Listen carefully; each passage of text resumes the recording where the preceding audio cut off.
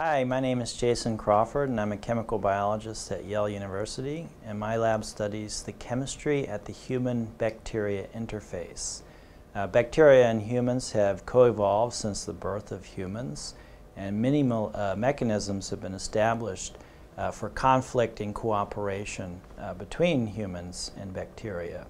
What's interesting is that bacteria use chemistry, so small molecule metabolites, to regulate many of the interactions that they're involved in. However, if we look at the intestinal environment and we do what's called a Metabolomics Experiment, which is basically the study of these small molecule metabolites, what's fascinating is we find out that we actually don't know what very many of those molecules are. Some of those are going to be junk, but others are going to be the next blockbuster signaling molecule or drug used, again, to manipulate this conflict and cooperation that has evolved over many thousands of years.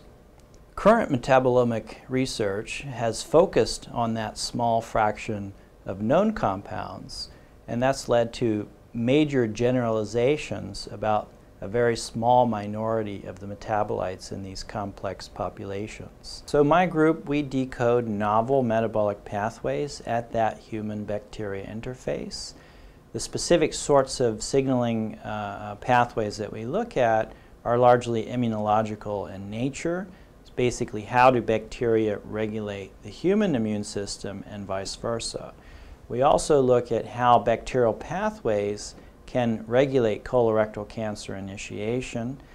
Additionally, certain metabolites from bacteria can affect how colorectal cancer treatment is mediated, basically establishing the efficacy of certain cancer immunotherapies. We also look at a variety of signaling pathways as well as antibiotics. So why do we care about antibiotics from our own intestinal tract? One, they can be potentially developed as future antibiotics for the treatment of pathogens, but those antibiotics also affect the composition of the bacteria that's already found in our intestinal tract.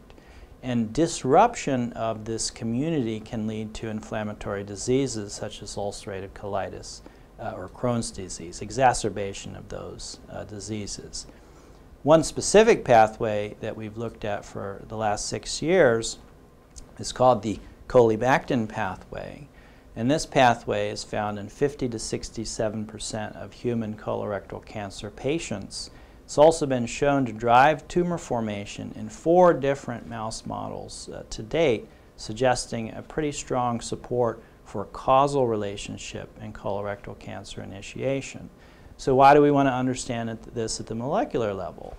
Well, we've spent a lot of time looking at the structure, function, and reactivity of these colibactins.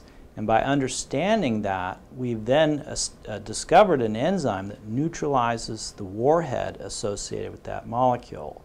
This neutralizing agent is the first example of what we call a cyclopropane hydrolase, which is a member of a previously uncharacterized enzyme superfamily. We've also shown that that enzyme can protect human cells when supplemented exogenously.